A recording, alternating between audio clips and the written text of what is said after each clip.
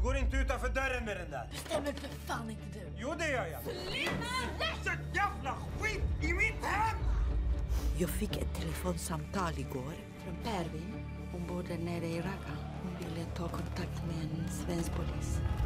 De har skickat en man till Sverige för att utföra ett terrorattentat. Vem då? De kallar honom för resenären. Alla är ju skitsnygga. Om man åker ner dit får man gifta sig med en sån där, tror jag. Fuck, jag är här ens. Om du ljuger för mig så kommer jag döda mig själv. Men först skulle jag döda Latifa. Och sen dig. Jag har ju sagt allt jag vet. Alltså lyssna på mig, det är så här det funkar. Det är ingen jävla resebyrå. Om du vill att jag ska hjälpa dig så måste du hjälpa mig. Du måste jobba för mig. Du vill att jag ska spionera.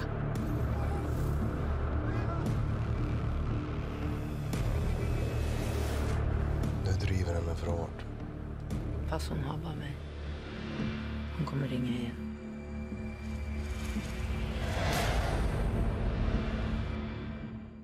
Okej, idag gästas vi av en väldigt duktig svensk kurdisk skådespelare. Hon har varit med i bland annat Caliphate, där hon spelar mamman till 2 vilsna tonåringar. Och hon är nu senast aktuellt med Fredsmäklaren. Och vi kommer att prata mer om det alldeles strax. Men jättevälkommen till kanalen, alla Riani. Jättekul att du vill vara med. Tack så mycket. Hur känns det? Nervös. Nervöst? Men för de som inte känner till dig så jättemycket, vill du berätta lite själv om dig själv? Vad ska jag säga? Jag är svenska med kurdisk påbrå, född i Mahabad, Rojhelat, iranska Kurdistan. Och har väl levt och bott i Sverige nästan hela mitt liv. Jag kom hit när jag var 5. Jag minns mina tidiga år innan jag kom hit rätt så tydligt faktiskt, för att vara så ung. Men ja, sen har jag bott på många olika ställen här i Sverige. Men de städer jag har bott längst i är Eskilstuna, Sala och Stockholm. Ja, så har jag bott lite i Skövde och i Göteborg. Skövde på grund av jobb. Ja. Eller förlåt, Göteborg på grund av jobb. Ja. Okej, ja. Vad har du för intressen? Vad gör du på fritiden förutom det här med teater och skådespeleri? Och... jag tycker om att springa. Jag älskar det. Jag har gjort det väldigt många år. Jag tycker om musik, lyssna på musik, sjunga, skriver. Jag skriver mycket texter. Det brukade vara låtar förut, men det är mycket mer poesi nu liksom. Och läser det också. Och läser böcker och ganska så här lugn och stillsam. Men det är bara på fritiden du gör det, ingenting... Jag har jobbat med sång och turnerat och sådär med en grupp som hette Dengekan. Det var kurdisk, fransk eller breton fusion där vi blandade folklormusik från båda länderna eller båda liksom kulturerna och turnerade bland annat i Frankrike och i Kurdistan för ett par år sedan. Så jag har gjort det, jag gör det ibland, men nu har det varit en ganska lång paus. Men om vi går tillbaka långt tillbaka i tiden när du växte upp. Det var ju Rojhelat de första 5 åren. Ja, precis. Du är född där i Mahabad. Du sa att du minns det ganska bra. Vill du berätta lite hur livet var där eller någonting du minns? Ja, men jag minns liksom att det var väldigt mycket familj och släkt och kusiner och värme och lek och kärlek. Och jag kommer ihåg mina födelsedagar och men att det var så här glatt och lättsamt och du vet, föräldrar tillsammans och väldigt så här fina ljusa minnen har jag. Mycket matminnen och så här dofter och färger och så här tyger och bröllop och jag kommer ihåg min pappa var peshmerga, så jag kommer ihåg när vi liksom tog oss till deras läger och besökte honom och jag och min lilla syster och min mamma och sådär. Så jag har liksom de minnena, bergen och du vet, floderna och hästarna som vi red på, ramla av hästen när jag och pappa red. Alltså sådana minnen. Väldigt fina minnen. Ja. Sen tar ni er till Sverige. Alltså, jag kan tänka mig, men vad var anledningen till att ni kom hit? Var det krig och så? Eller flydde ni hit som... Eller? Ja, precis. Det här är 80-talet. 80-talet. Efter att den iranska revolutionen skedde 79. Och kom in i, yttrade en fatwa mot Kurdistan och ett ganska så här redigt och stort krig påbörjades mot de kurdiska partierna, mot de kurdiska städerna, bland annat Memhabad liksom, som ett av de centrarna. Så ja, mina föräldrar var ju politiskt aktiva, så det var ett beslut som togs. Ja. Är det någonting du minns från den jobbiga sidan att fly, eller har du trängt undan det, eller hur? Nej, alltså grejen är, jag har försökt nu i flera år och skriver på en text, ett manus eller vad det nu än blir, där jag försöker minnas, eller inte försöker minnas, försöker skriva ner det jag minns. För att det var rätt dramatiskt liksom, om man jämför med allt det där fina jag minns från liksom, innan vi flydde. Så det var rätt traumatiskt, en ganska jobbig resa. Både jag och min syster blev väldigt sjuka, och hon var också alltså mycket yngre än mig. Och min mamma var helt ensam med oss 2 barn. Så det var en ganska så här, traumatisk resa som men den är jobbig att minnas, men jag känner att det är ändå så här, rätt så bearbetat, och man har så här, pratat av sig om det med familjen och med min syster i synnerhet och sådär. Men jag tänker att jag ska ta det och använda det liksom i det kreativa arbetet. Jag har gjort det bland annat i tidigare föreställningar när jag har jobbat med andra projekt och så, där jag så här bakat in lite av mina minnen och så. Liksom göra någonting fint av det. Yeah. Ja. Och sen kommer ni till Sverige då. Hur var det att komma till Sverige? Alltså, hur gammal var du? 5, 6, 7? Ja, jag fyllde ju 6 här. Så det var kallt, mörkt som alla säger när de berättar. Men ja, man kände sig väldigt, väldigt annorlunda och konstig och uttittad. Jag ville egentligen bara smälta in. Allting var ganska jobbigt. Det tog väldigt många år tills jag så här, kände mig bekväm och hemma. Och, ja, du vet, det blev mobbing och det blev bara utanförskap och det blev mycket sånt för min del som har satt sig. Sånt formar ju en. Bra och dåligt där. Så det var svårt. Vi var uppe i norr först, uppe i Timrå fanns det ett flyktingläger, och sen så var vi nej, det heter inte flyktingläger, herregud. Vad heter det? Förläggning, ja, flyktingläger. Ja, precis. Ja, och sen så bodde vi i Sundsvall ett tag, och sen så till slut så hamnade vi i Eskilstuna, och det blev liksom, det kom att bli vårt första hem. Så jag älskar Eskilstuna på det sättet. Det var liksom, där kunde vi typ äntligen andas ut. Vi fick en lägenhet och så kunde börja känna oss så här trygga och lugna och hemma. Och nu behövde vi inte flytta runt. För jag tror fram tills dess hade jag hela tiden känt att nu kan vi när som helst börja röra på oss igen. Liksom. Så ja, det var ganska några svåra år. Jag tolkar det som att du i början i alla fall ville tillbaka till hemlandet. Du ville inte vara i Sverige, eller var det så du kände lite? Eller?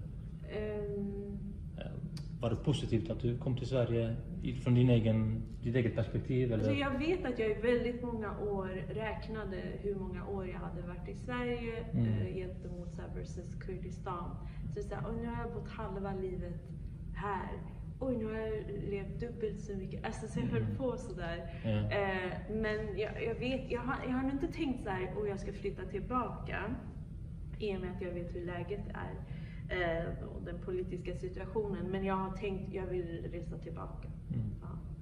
Som barn då, vad hade du för drömmar? Ville du bli skådespelare när du blev äldre eller? Jag tror att under den perioden vi pratar om nu så hade jag nog inga drömmar. Det var bara ett väldigt så här, ett rätt och traumatiserat litet barn som egentligen bara så här, ville känna sig trygg och ha det bra. Drömmarna tror jag kom senare. När tänkte du senare?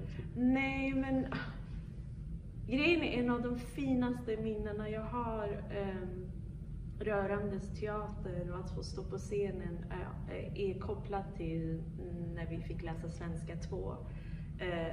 Så jag hade en svenska 2-lärare så parallellt med att jag gick liksom med min vanliga klass så fick vi gå ifrån ibland 1-2 timmar och lära oss svenska ytterligare. Och den läraren, Eva Ringblom hette hon verkligen tog mig under sina vingar och hon använde teatern och så här, det kreativa sättet att lära ut språk. Så vi fick liksom sätta upp små sketcher och en liten teaterföreställning. Åsneprinsen hette den. Och jag fick vara prinsessan och hade huvudrollen. Du vet, man fick så här blomma. Hon tog hand om mig. På det sättet var det så, oj det här. Och så var det just en skola, Skiftingeskolan hette den i Eskilstuna. Där det var mycket, man satte upp så här, vad heter det? Jag får säga musikaler, men liksom föreställningar och sånt. Mycket så här Astrid Lindgren och jag fick gå upp och vara Ida och läsa upp en liten dikt. Alltså så här, få känna på sånt. Och jätteläskigt men också magiskt. Och den kombinationen har jag fortfarande så här, det är lite så här, man jagar den känslan. Det är jätteläskigt men det är också magiskt. Ja. Hur började det sen, alltså på riktigt? Hur började din karriär egentligen? Alltså som hur gammal var du och så här? Och...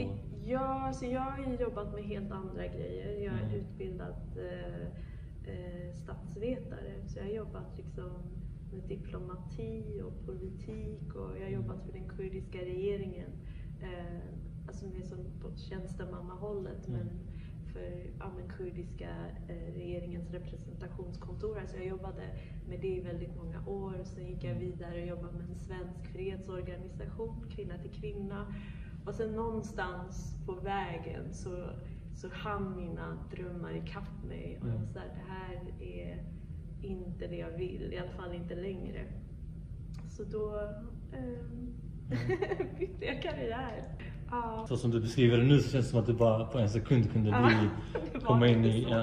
Men hur, liksom, det var lite så. Var det lite så? Ja, men det var lite så. Jag berättade för mina nära och kära, jag ska bli skådespelerska. Och jag kommer fortfarande ihåg en av reaktionerna var, va? Det bara kom liksom från ingenstans, i alla fall utifrån. Jag tror kanske lite för mig också. För jag egentligen innan det så min dröm var att vara sångerska och bara, hålla på med musik. Jag skrev låtar och melodier, satt på mitt rum och så här, komponerade och skickade iväg mina grejer till skivbolag och sen så den drömmen dog inte, men den jag vet inte, den bara liksom hamnade lite så här på sidan. Ja, och sen så jag kan inte riktigt så här säga vad det var, men det bara kom till mig att det här är något jag ska göra. Sen så hade jag väl nästintill inga kontakter inom den branschen och jag hade inte gått teaterhögskolan. Men de få människor jag kände, kanske en eller två, jag bad dem att få sätta mig ner med dem och man får bolla lite, få lite vägledning. Hur gör man? Vad ska jag tänka på? Och sen så småningom så sökte jag för en filmroll.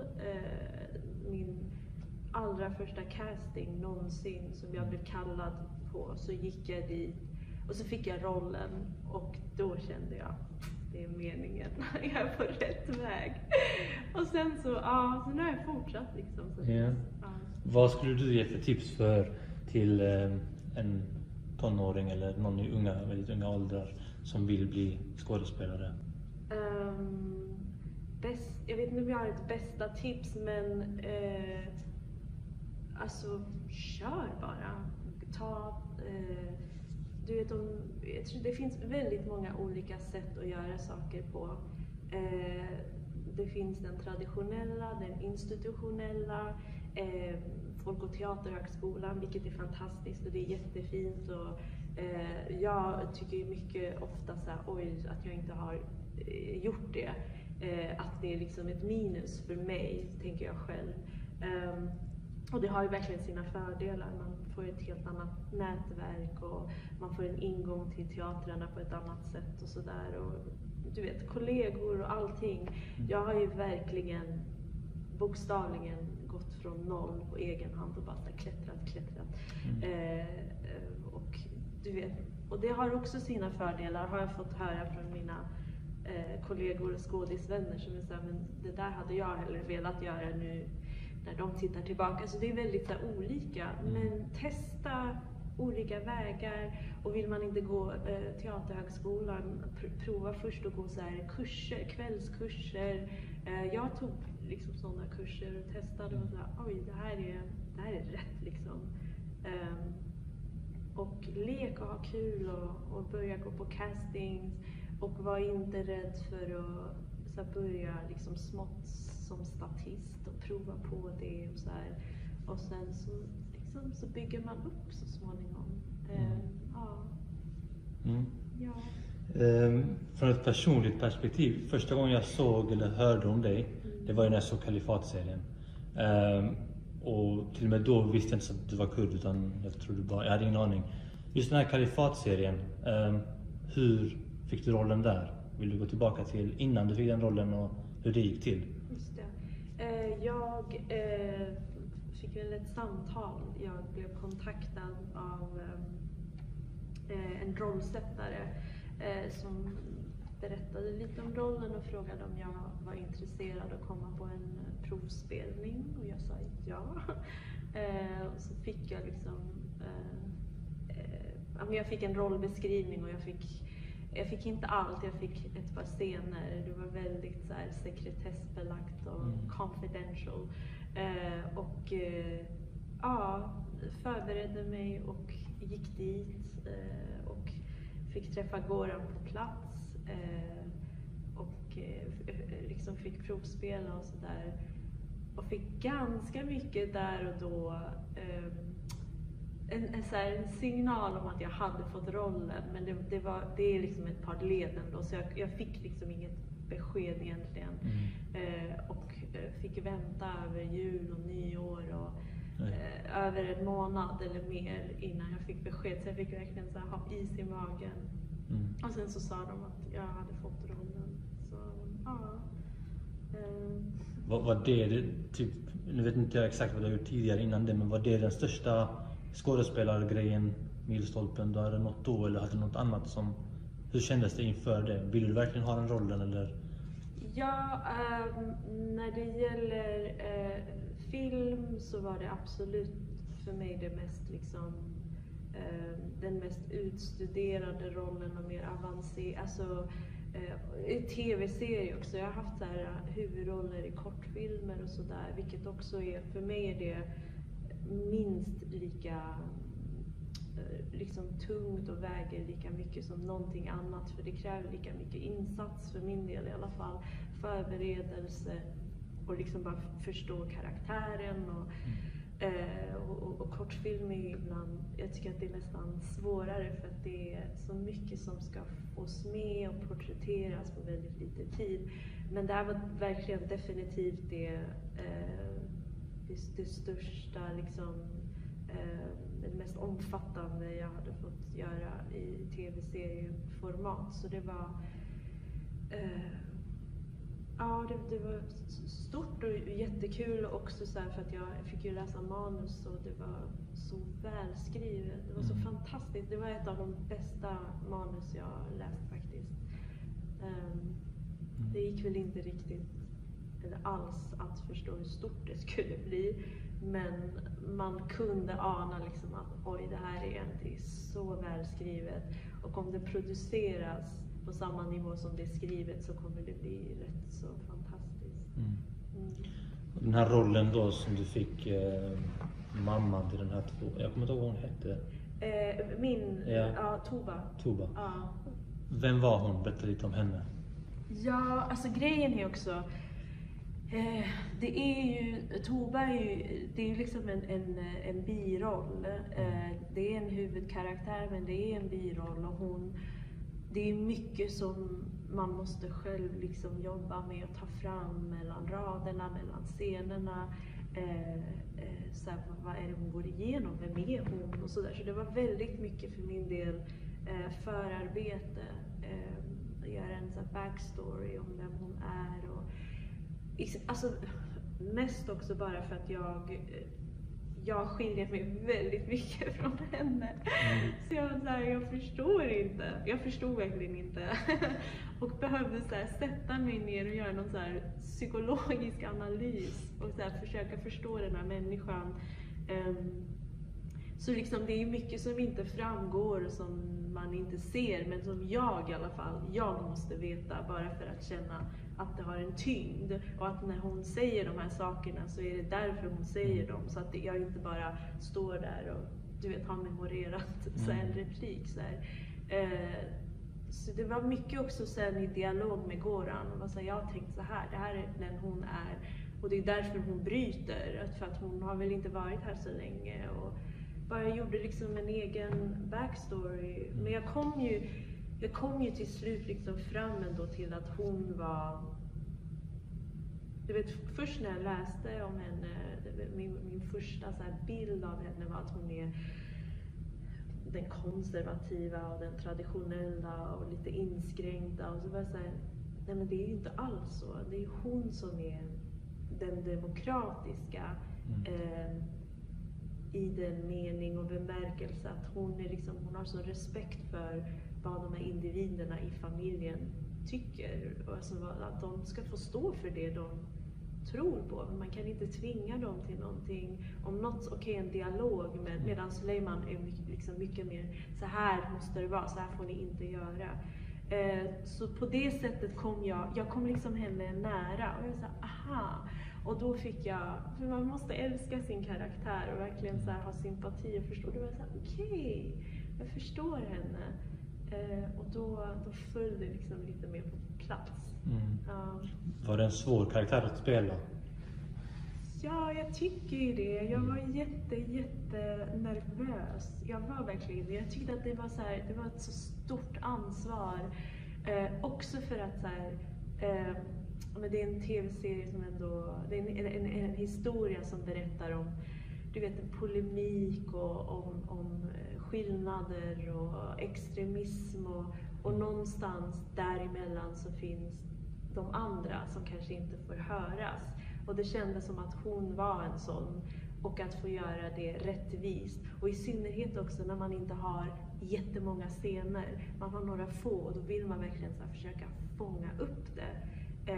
Och göra det liksom de få gånger hon får höras och synas.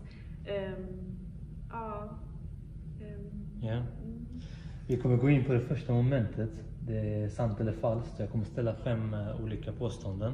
Det är Kurdistan-relaterat. Så det kan vara väldigt svårt, det kan vara enkelt. Jag vet inte hur pass insatt du är. Men svårt säkert. Kurdistans nationalsång, Ey Raqib, översätts på svenska till Å fiende.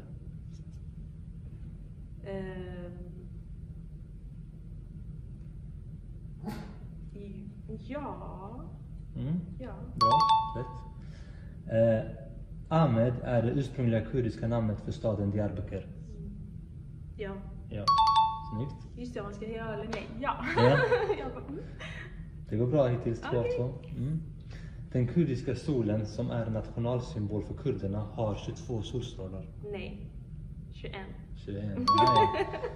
Oj, nu är det på hugget.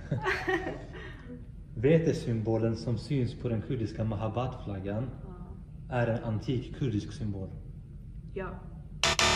Fel! Det är faktiskt från Sovjetunionen, en kommunistisk symbol. Ja, du menar okej, ja. Visste du det eller du? Ja, Okej, lite, ja. Inom Rojavas färgsymbolism representerar gul färg manliga martyrer medan grön färg representerar kvinnliga martyrer. Nej. Fel? Ja, fel. 3 av 5, men det är bra. Okej, godkänd ändå, Godkänd, va? ja. Men du var inne lite på det här med ditt politiska engagemang också tidigare. Jag känner inte igen jättemycket om det, men vill du berätta lite kort bara igen lite mer om hur det ser ut? Ja, men vilka kurdiska barn har inte varit aktiva någon gång i sitt liv? Jag tror att de tidigaste bilder som finns på när jag är med i en manifestation är förmodligen när jag är så här 9-10 år, något sånt. Aldrig mer halabja, tror jag det står, jag och min syster på Eskilstuna torget så här. Så det är liksom, det fanns alltid där, och så har man en familj som är liksom väldigt så här, politiskt engagerade, tycker mycket, det är alltid så här, diskussioner hemma, du vet när gäster kommer över och det är liksom konstant. Jag får säga att man nästan inte har ett val, det är liksom it's your upbringing. Och så jag vet inte, det har väl bara varit en del av mig, och sen så har det blivit mer och mer liksom min aktivismform som har varit mer, vad heter det, alltså i ett liksom tydligare format. Så jag var med och bildade Unga Kurders nätverk för väldigt många år sedan. Och då var det så kurdiska förbund och studentföreningar och både opolitiska och sådana som var kopplade till partipolitiska liksom föreningar, ungdomsföreningar, och sen en massa oberoende ungdomar som var samlades under ett jättestort nätverk från hela Sverige. Och vi lyckades vara aktiva rätt länge faktiskt och gjorde rätt fina saker och samlades svenska ministrar som kom när vi hade jag tror vi hade så här årsdagar, anfall och samlade in underskrifter och petitioner och alltså jag försöker säga en av frågorna, men det har varit så mycket genom åren. Men till exempel alltså att kontakta svenska riksdagsledamöter för att skriva under petition där de protesterar mot dödsstraffet och avrättningen av kurdiska politiska fångar i Iran exempelvis. Alltså det är jättemycket som har gjort under alla åren, och sen så har det väl liksom lite fortsatt på olika sätt, anordnat manifestationer och kontaktat kurdiska partier och försökt få dem att samlas i olika frågor. Och,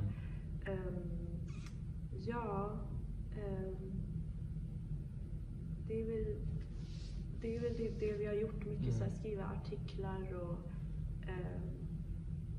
och lobba mycket gentemot så här, svenska politiker, svensk-kurdiska politiker här. Bland annat till exempel Safe och det armeniska folkmordet och anfall, och försökte liksom koppla ihop de två och göra det till en gemensam sakfråga. Så väldigt så här brett och mycket, för det har varit så många år liksom. Ja, precis. Ja, vi har gjort det. Jag såg att du och bland annat Gurgin hade samlat ihop 30 000 underskrifter kring det här med no-fly zone i Rojava nyligen. Det var för något år sedan, eller? Vad var bakgrunden till det och vad hände sen? Hände det någonting? Alltså, gick det bra eller? Alltså, det har ju inte gått bra som vi vet tyvärr. Men det betyder inte att man inte ska försöka och inte vara liksom aktiv bara för att det går, att det är tungt och det är svårt och man kanske inte får gehör på en gång. Jag tror vissa saker liksom, ser man också resultatet av betydligt längre fram. Men det var en av de frågor bland väldigt många andra. Vi kände att vi behövde akut göra någonting. Och jag tror också så här, försöka vara en kanal liksom till våra systrar och bröder i Kurdistan, och inte att man här själv så här, har en egen separat aktivism, utan det är faktiskt deras frågor. Och under den tiden så var det man pratade om, att vi behöver en flygförbudszon. Och då bestämde vi oss för att låt oss försöka samla ihop ett stöd och lobba för att det upprättas en sån, vilket tyvärr inte skedde och så. Men vi fick i alla fall lämna över vår petition och ha ett möte och föra en dialog om frågan. Liksom. Om vi pratar lite om Sverige och svensk politik och så här. Jag vill liksom koppla den med den här Caliphate serien. Den här serien kom ut i en tid där det var mycket snack om det här med IS-krigare som har åkt ner och så här. Och det är ju det som också serien handlar om. Bland annat de här 2 döttrarna som du har i serien som åkte ner. Vad anser du ska göras för de som kommer tillbaka? Alltså vad gör man med dem? Det har varit mycket snack om det i Sverige. Ska de få komma tillbaka? Ska de inte få komma tillbaka? Vad tror du?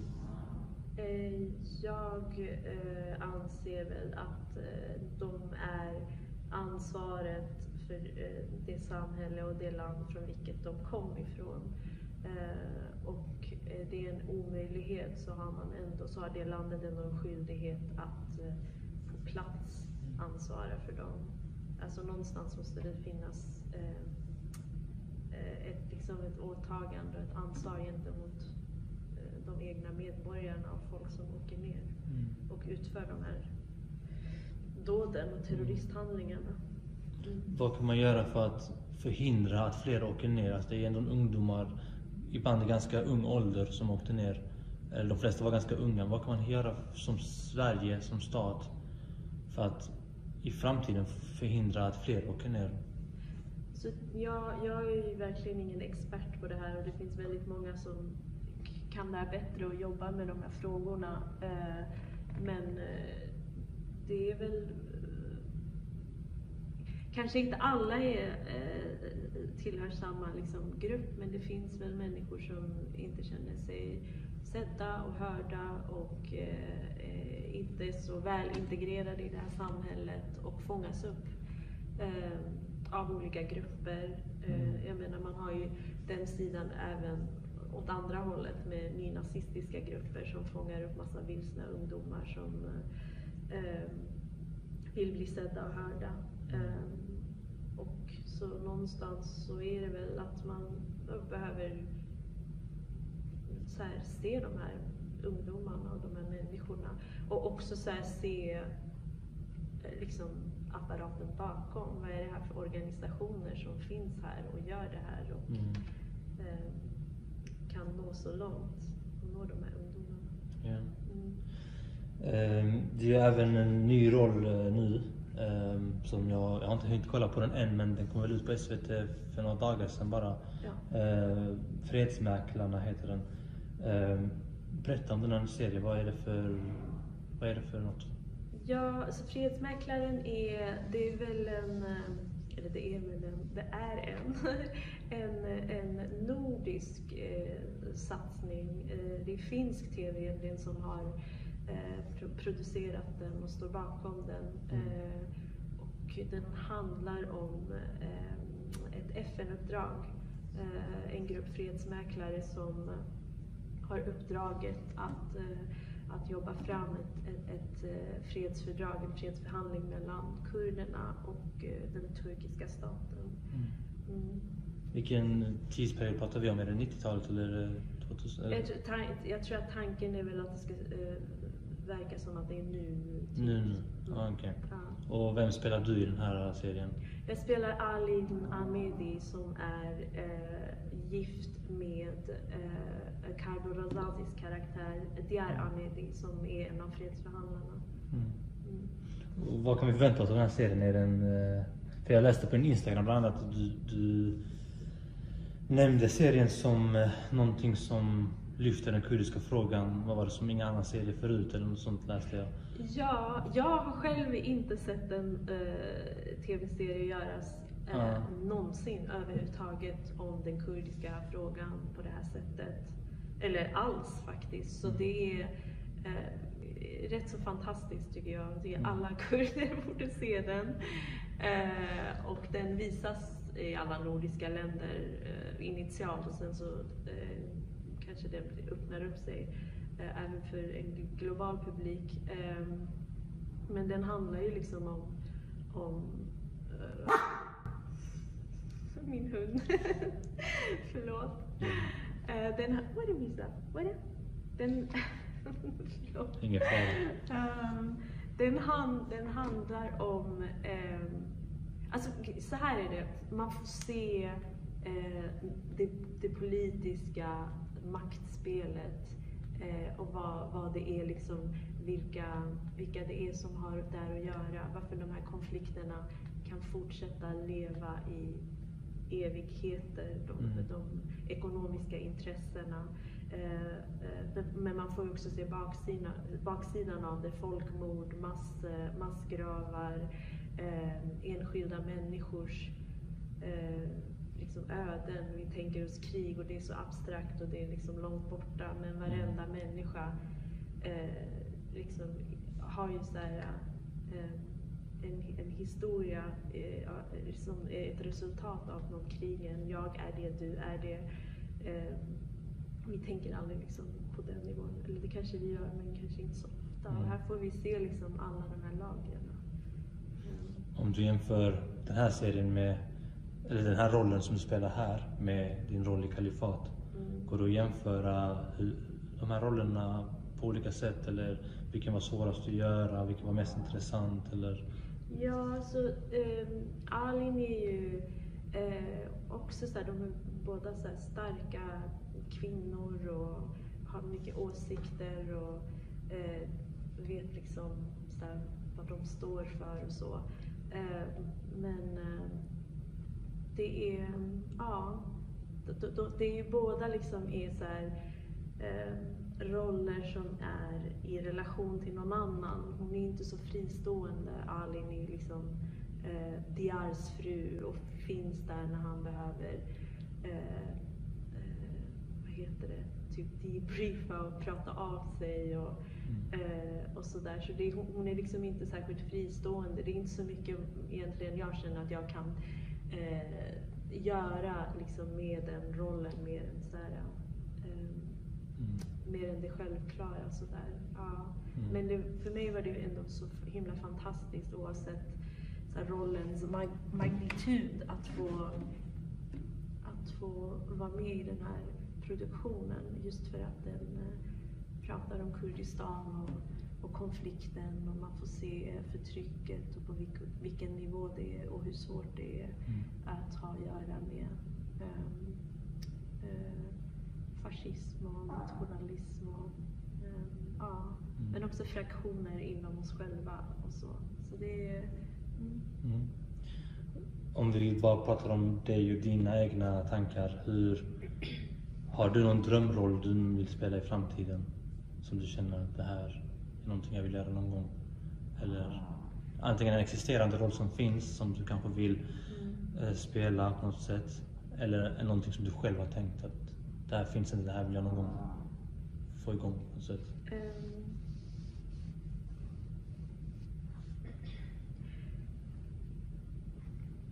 Alltså jag vet inte om jag har någon så här särskild roll jag tänker oj, just den här eller så, utan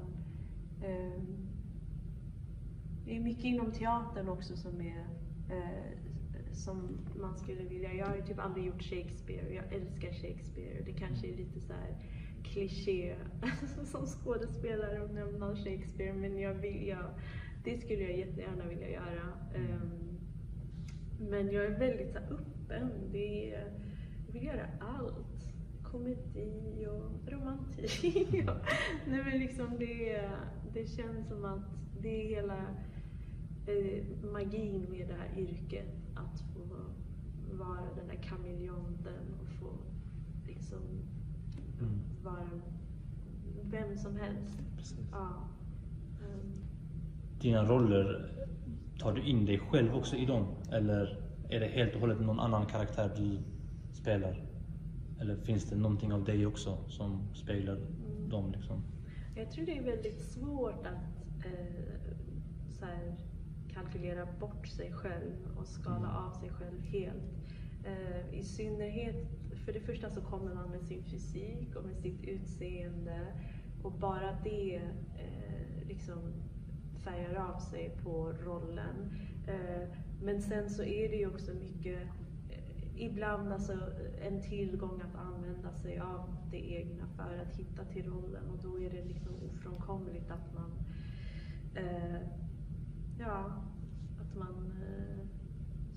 att man sipprar igenom lite. Men det är klart, målet är att försöka göra det så lite som möjligt. Men ja, svårt. Ja. Vi ska köra det andra momentet nu. Då är det bilder jag ska visa dig. Oj. Och ska vi se om du kan gissa vad det är för bilder, vad de föreställer. Det kan vara någonting, det kan vara en plats, det kan vara människor. Här har vi en flagga. Okej. Vet du vad det är flagga? Är det här... det är inte Ararat-republiken, det är det? Jo, snyggt. Du verkar nog vara ganska påläst. Tack så mycket. Vi har en bild här, den är ganska suddig, men den föreställer en ganska... Ja, du får se om du kan tolka den, vad den föreställer. Det är Kawi Asinger som står med facklan efter att han har halshuggit diktatorn som livnärde sig på att äta kurdiska småbarn. Deras huvuden. Snyggt. Ormarna på hans axlar Ja, var det precis. så var det. Var är det någonstans? Gud vad svårt.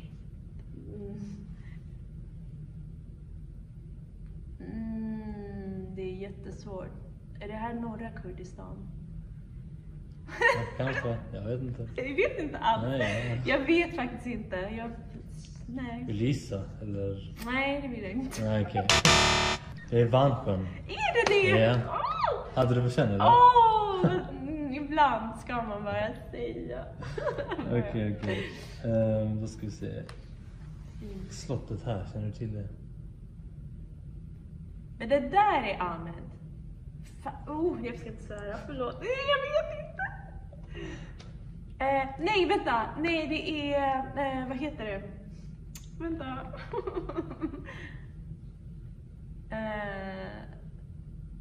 Men gud, vad heter det? Vänta. Det här är norra, det vet jag.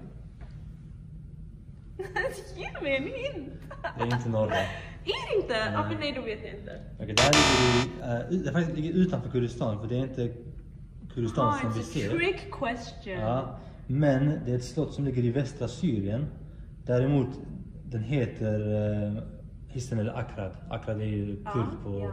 Och det var under Saladins tid så var det ett fäste för kurderna. Och sen så togs den över av de kristna kors och sådär. Men än idag heter den liksom, har den kurdiska namnet med sig liksom. Jättefint.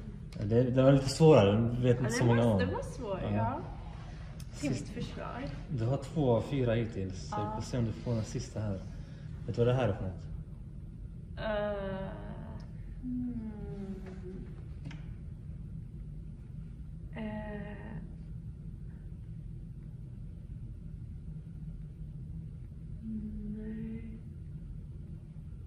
Nej.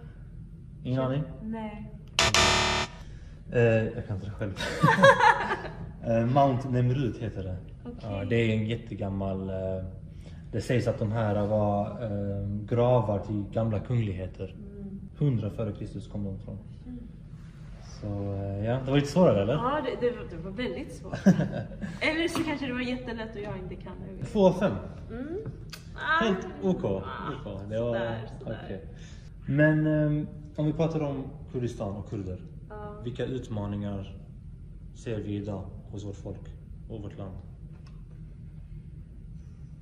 Bra fråga. Hur många timmar har du? Ja, det är en bra fråga. Det finns väldigt många utmaningar.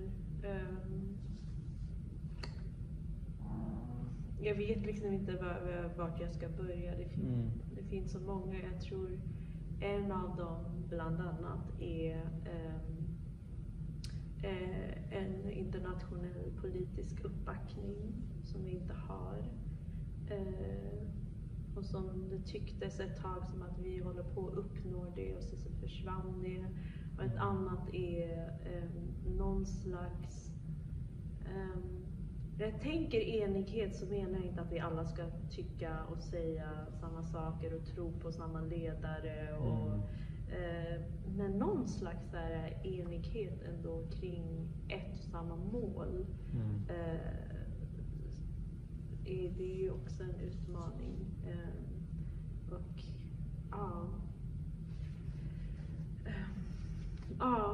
utmaningen som är den vanligaste, liksom, det finns andra större intressen.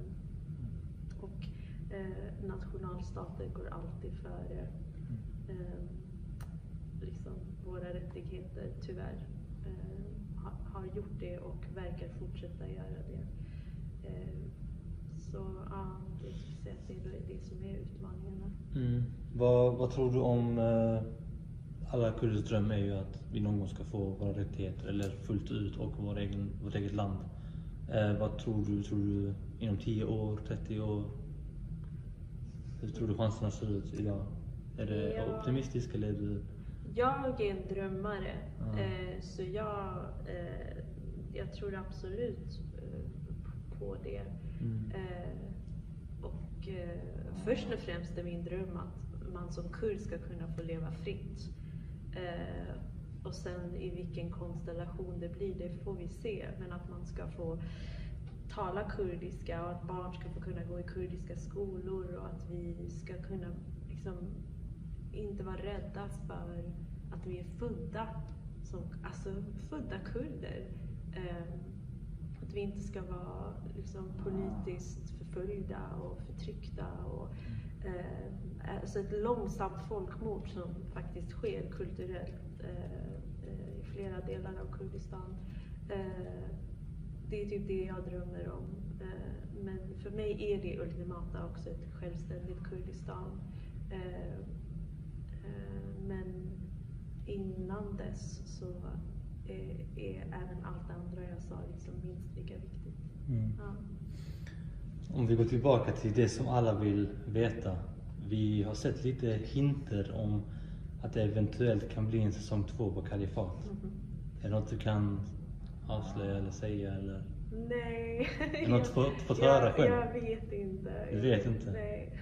Får du inte säga det eller vet inte? Nej, jag vet inte faktiskt. Okej. Hoppas du på det själv eller? För att säsongen avslutades på lite... Man vill ha mer liksom. Så vi fick inget slut på hur det går för den yngsta systern bland annat. Vi vet ju inte. Och det är många som vill ha. Det var också en bra serie. Men tror du det kommer bli något, tror du? Jag tror faktiskt inte det. Okay. Men som sagt, jag vet inte. Nej. Du får ord i. Men okej, hur ser det ut själv då? Vad har du för planer nu alltså när det gäller framtida projekt?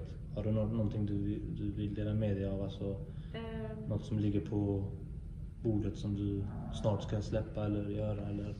Ja, så nu går fredsmäklaren. Jag filmar lite nu under hösten. Eller vintern kanske vi är i.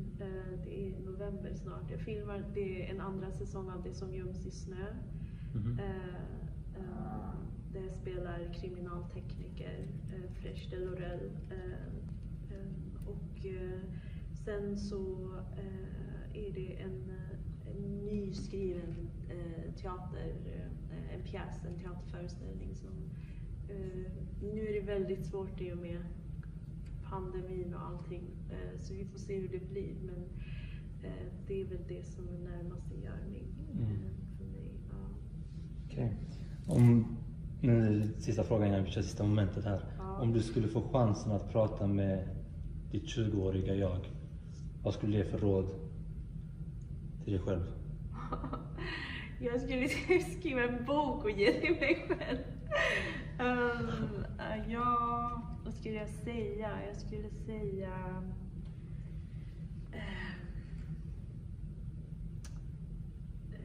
kör bara. Eller något. Nej, men ja, jag vet inte. Allt blir bra. Är det någonting som du skulle göra annorlunda i ditt liv? Så här verkligen? Jag tror inte på det där. Okay. Jag tror väldigt bestämt att man inte ska ångra sig. Människan är det enda levande ting som faktiskt känner ånger. Och det säger rätt mycket om hur ohälsosamt det är. Så jag tror inte på det, och jag tror att allting leder fram till saker, och det går liksom inte att gräma sig och ångra sig, utan det som är gjort är gjort. Det finns ingen poäng att hålla på och älta. Jag gillar den inställningen ändå. Vi kommer gå in på sista momentet nu. Det här är ingen press på dig, det är personligt bara. Okay. Det är antingen eller. Sommar eller vinter börjar vi med. Sommar. Jag minns sommar. Fallskärmshopp eller dyka djupt ner i havet? Dyka djupt ner i havet. Okej. Yaprach, alltså dolma, eller shish kebab? Yaprach. Jag är vegetarian, ibland vegan. Okej. Ja. Så det är ingen shish kebab alls? Du har gett upp det? Ja, precis. Ja, okej. Joan Hajo eller Shivan Perver? Vad svårt. Jag är inte så mot mig. Båda två. Du måste välja en. Nej men hallå. Då får du aldrig, om du väljer en så får du aldrig lyssna på den andra igen. Nej, sluta. Nej, jag älskar deras musik båda två. Jag är uppvuxen med Joans musik och alla manifestationer. Nej men då måste jag ta faktiskt Joan. Ja. Okay. Sorry Joan, jag älskar dig också. Okej, superstark eller supersnabb? Supersnabb, för jag är en joggare. Så ja. Okej. Om du fick ta med dig en sak till en öde ö, vad skulle det vara? Och du får inte säga typ såhär flygbiljett hem eller det, alltså någonting som tar dig hem och såna grejer. Nej. Utan en konkret sak som du ska leva med på den ön. En person jag älskar. Okej. All right. Om vi pratar om lite skådespeleri då, vem hade du helst gjort en film med? Will Ferrell eller Denzel Washington? Will, jag älskar Will! Han är så rolig. Ja. Lätt han. Lite mer komediaktigt alltså. Ja, jag älskar honom. Okej. Jennifer Aniston eller Nicole Kidman? Men jag älskar ju Vänner. Men Nicole Kidman förmodligen. Nicole Kidman. Ja. Och slutligen, om du fick välja ett djur du skulle vilja vara, vad hade du valt? Varg? Inte hund? Nej, varg, okay. Han är ju varg. Ja, okej. Varg alltså, ja. Varför tänker du varg just? Det är mitt djur, jag känner mig som en varg, jag älskar vargar. Alltså, all right. Jag var jättenöjd, är du nöjd? Känns det bra? Ja, jag tror det. Härligt. Tack. Tack så mycket för att du ville vara med. Tack för att jag fick vara med.